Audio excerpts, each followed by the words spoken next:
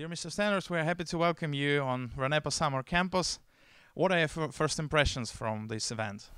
Well, first of all, it's a magnificent view from this point to see all these youngsters having a great time to learn because they're the best of the best of Russia. So they become the future leaders of Russia. So they need to be educated a bit more extra.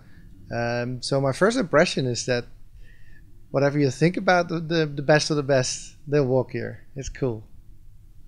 What will be the topic of your lecture today? I'm going to talk about values of the 21st century in Europe via museums, culture, cities, and marketing of regions and cities, and urban strategic studies. Maybe you can give some tips for the students according to your lecture. What should they do and what should they choose? Well, for me, it's good that the students just take with them that they are more aware about where they are becoming a leader of. Is it the whole country? Is it representing the country abroad? Is it the cities or regions? Maybe institutes or companies. I want them to be more aware about the values all these countries and these things represent for them.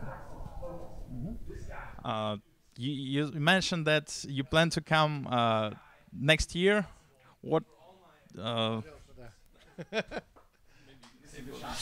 well, it would be very nice to be here next year again, and from now on, never miss a thing. Just to be part of this special mystery, to see all these eager young minds, how they develop, how they maybe next year are there also, because it's really interesting to be there where it's happening and to be part of it and to be helping and stimulating and supporting them a little bit via all the experience and knowledge I have, and because I represent a lot of things from Amsterdam or projects in the world.